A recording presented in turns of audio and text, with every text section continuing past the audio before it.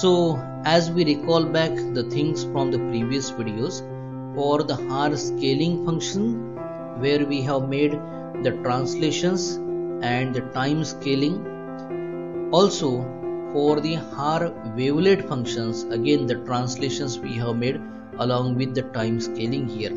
So the corresponding functional spaces in general for the Haar scaling function we have denoted by v suffix j, and for Haar wavelet functions we have denoted it by w suffix j here.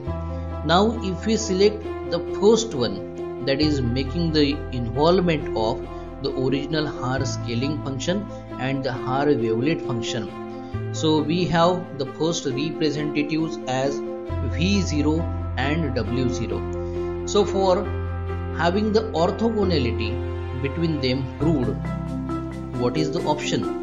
So if we have v0 that is orthogonal with w0, here it is the kind of symbolic representation.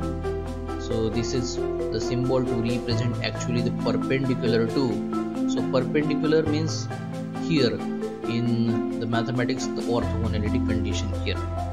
So perpendicular is from geometrical point of view, and here in this wavelet theory we can have the term orthogonality between the two functional spaces defined here.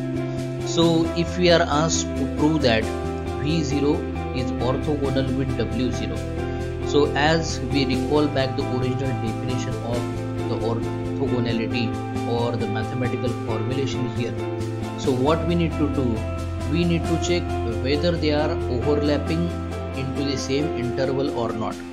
If they are not overlapping into the same interval, then they are orthogonal to each other. That means no component of one individual in the another individual will be there. So they are completely independent of each other. We can call it to be the orthogonal here. Other way, if we have to cross check it, what we need to do, we need to first of all check the overlapping. If there it is certain kind of overlapping, we have to multiply both of them, and further we have to integrate on the entire time scale.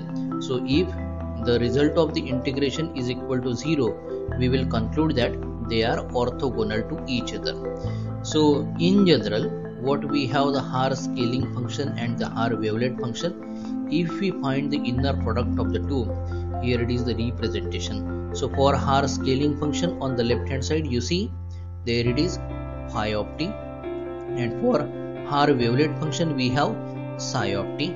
So it will be the time integral multiplication of phi of t with psi of t dt here. So let us split it into the two terms here from 0 to 0.5. As we recall back the scaling function, so for scaling function for 0 to 1 we have amplitude level equal to 1, and for the wavelet function for 0 to 0.5 we have amplitude level equal to +1, and for 0.5 onwards up to 1 it will be -1 here.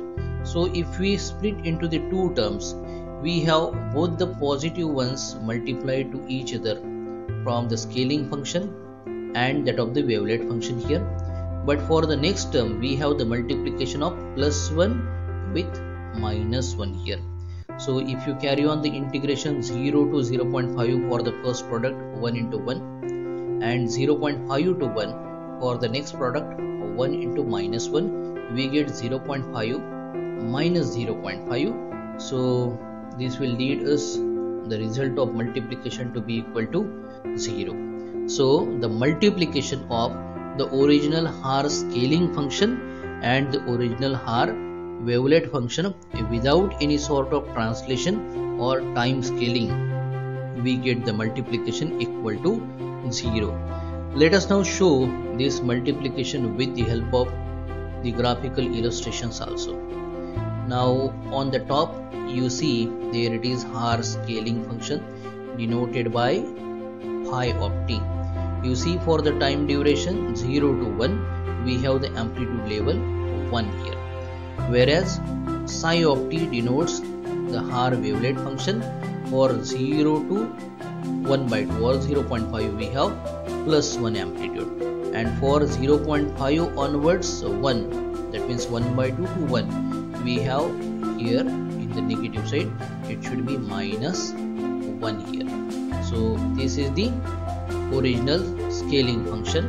This is the original wavelet function for the Haar wavelet. And if you match the time scale, here you see the multiplication.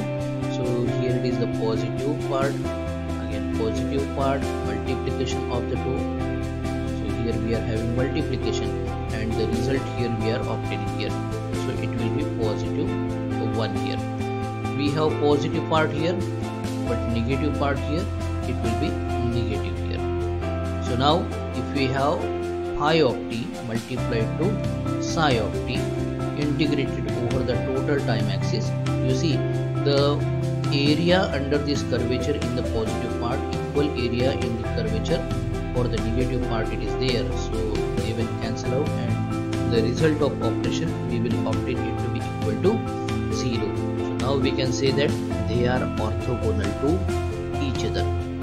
Now if we recall back the complementary relation between the two functional spaces from the Haar scaling function and that of the Haar wavelet function, we recall that V1 functional space, as it was decomposed in terms of the functional basis from V0 and W0, here it was the relation. So for the complementary V0 complementary with W0, that constitutes the functional space V1 here. So that it was the relation, and in the similar fashion we can develop V2 to be V1 complementary of W1 here. So in general we can have Vj is equal to V suffix j minus 1 complementary with W suffix j minus 1. So you always remember that V is the functional space defined for the Haar scaling functions, whereas W is the functional space defined for Haar wavelet functions.